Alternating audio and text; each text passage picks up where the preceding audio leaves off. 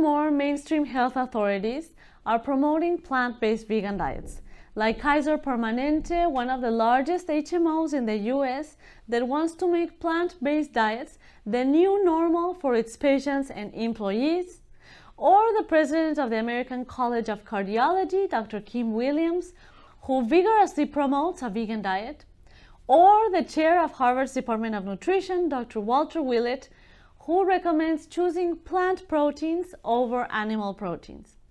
As we see this awareness about plant-based nutrition increase, concern is sometimes expressed about vegan diets and vitamin B12 deficiencies. Some might ask, if a vegan diet really is healthy and natural, why do I need to watch my vitamin B12 levels or take vitamin B12 supplements? And this is a great question. So let's review the current information about vitamin B12 and the causes and prevalence of vitamin B12 deficiencies. Vitamin B12, also called cobalamin, is a water-soluble vitamin. It is produced by bacteria, not animals or plants. So animals, including humans, must obtain vitamin B12 directly or indirectly from bacteria. In the past, vitamin B12 from bacteria was naturally and more reliably present in plant foods. Today, however, with modern hygienic practices that more deeply clean and sanitize our produce, along with the soil being exposed to more antibiotics and pesticides, most plant foods are no longer reliable sources for vitamin B12. And it's probably not a good idea to go back and reverse sanitary practices just to get more of this bacterial product in our diet. For this reason, we have seen that people who abstain from eating animal foods can have lower levels of vitamin B12. But it's important to also know that vitamin B12 deficiencies are not uncommon in the general population, regardless of diet, even among many of those eating large amounts of animal foods. As this review in the American Journal of Clinical Nutrition notes, across studies in Latin America, 40% of children and adults were found to have a deficient or marginal status of vitamin B12. In the US, full-blown vitamin B12 deficiencies are estimated to occur in about 4% of those aged 40 to 59 and 6% of those aged 60 or over, with approximately 20% of those over the age of 60 having a marginal status. That's a really high prevalence for a vitamin deficiency in the general population. Another review that combined 9 studies in the US found that 40% of patients had unexplained low B12 levels, which the researchers attributed to what's called food cobalamin malabsorption, where the B12 that is naturally present in foods is simply not absorbed. Luckily, these people are still able to absorb the crystalline form of vitamin B12, which is the form that is used in supplements and B12 fortified foods. So it happens to be the case that there are many things that can go wrong with our bodies using or absorbing vitamin B12, regardless of our diet, because the absorption process is fairly complex and requires specific physiologic elements to take place for it to occur adequately.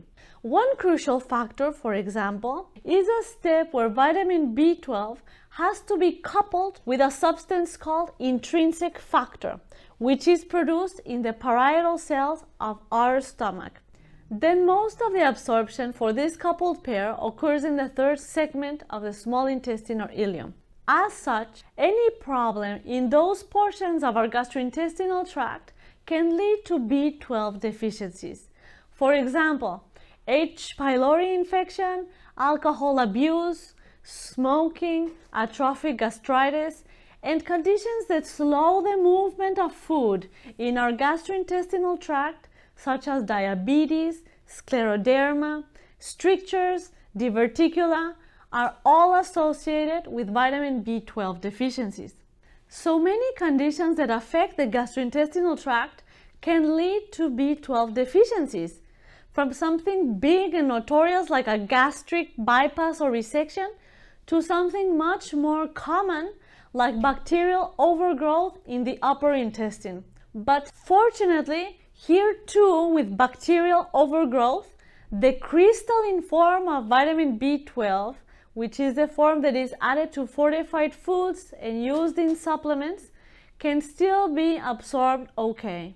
Some medications can also cause vitamin B12 deficiencies, including long-term use of antacids or acid-suppressing drugs, which, by the way, have been classified as the most commonly used pharmaceuticals in the US. Gastric acid in our stomach is required to separate vitamin B12 from dietary proteins for it to be absorbed. Thus, medications that suppress the production of gastric acid can lead to B12 malabsorption. This study concluded both previous and current antacid use was associated with B12 deficiency. Lastly, there is also a genetic variant of a B12 transporter in our body that some people have that is associated with low B12 levels. And this genetic variant is present in 20% of the population. So as you can see, vitamin B12 adequacy is a delicate matter and deficiencies are fairly common in the general population. So regardless of one's diet, it's something that people need to be mindful of. Now moving on to other issues. Where can we find vitamin B12? Well, let's remember it's made from bacteria. Our own intestinal tract contains feces and B12 producing bacteria. However, we think that the majority of the B12 produced by bacteria in our gut occurs in the large intestine, which is further down from the small intestine, where most of the B12 absorption takes place. So a lot of the B12 produced in our intestine is excreted in our feces. Some studies have shown, though, that bacteria in our small intestines may also synthesize significant amounts of vitamin B12, but it's not clear whether sufficient amounts are made and absorbed to meet our nutritional needs. So our human feces contain large quantities of vitamin B12. As unpleasant as this may sound, we actually do end up inadvertently eating feces sometimes. Which brings me to another source that has B12 from bacteria: animal foods. Now, just like us, animals don't make vitamin B12. They obtain it either directly or indirectly from the bacteria that makes it. Also, adding manure usually results in higher vitamin B12 levels. Scientists even found that adding manure to the soil where spinach was growing added B12 to the spinach leaves. And many animal foods have significant amounts of manure and thus bacterial contamination.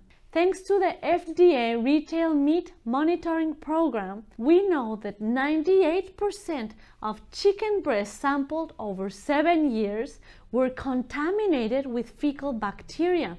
Ground turkey, 94%, ground beef, 93%, and pork chops a little bit lower at 86.9%, but still very high. Manure from some animals is even used to feed other animals in the livestock industry.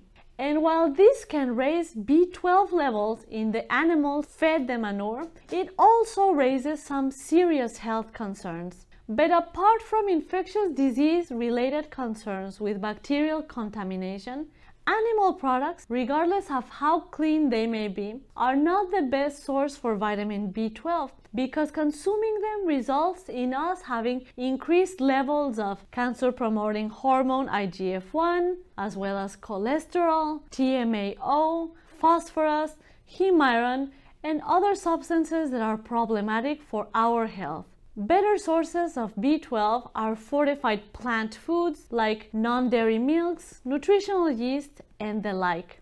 And apparently, some plant foods can have considerable amounts of vitamin B12 due to bacterial contamination during the production process, or because they live in a symbiotic relationship with bacteria.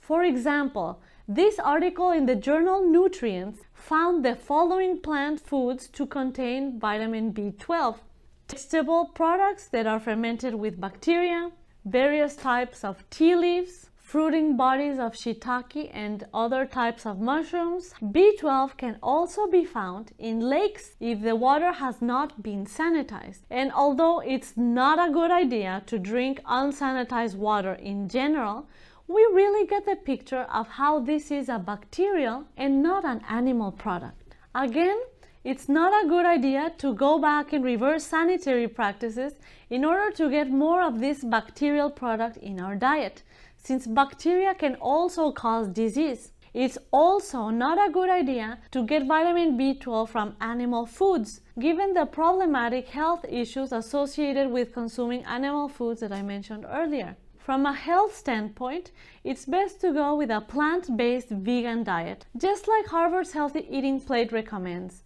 Go with plants. Eating a plant-based diet is best. So what I recommend is to monitor vitamin B12 levels or take a B12 supplement or both and include plant-based B12 fortified foods in your diet. I personally don't take a B12 supplement, but I have my B12 levels checked every year. I've been eating a plant-based vegan diet with no animal products for about 5 years now, and at my most recent insurance-required annual checkup, my B12 level was 884, which is within the normal range.